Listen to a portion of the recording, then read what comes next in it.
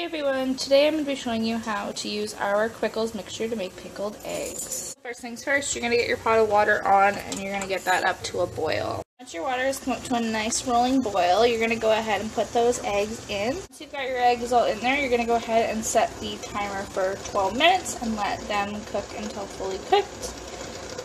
Okay, so I've got all my eggs in the cold water bath now. I have added some ice to help cool them down a bit faster, and I'm just going to let them sit here until I can touch the shells without feeling the hotness. And then we're going to go ahead and get those peeled. Okay, so I've got all my eggs peeled. They peeled up super quick, so I have 10 in this 1 liter jar. You can make a smaller batch if you would like, or you can double the recipe if you want to do a couple jars at a time. So we're going to get started with the actual Quickled mixture.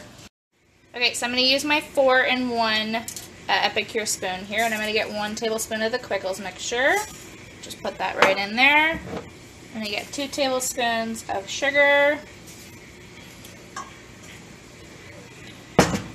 and then a teaspoon on the other side of the coarse salt that is meant for pickling. Put that in there.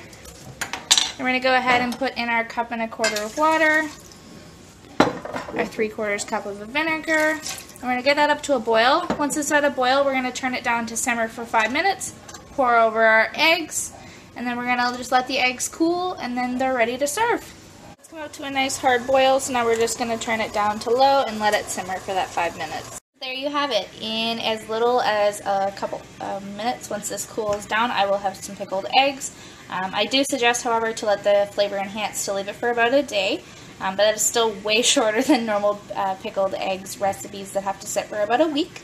So if you have any questions about the Quickled mixture, just send me a message or comment down below and I'd be happy to help you. Thank you and have a great day.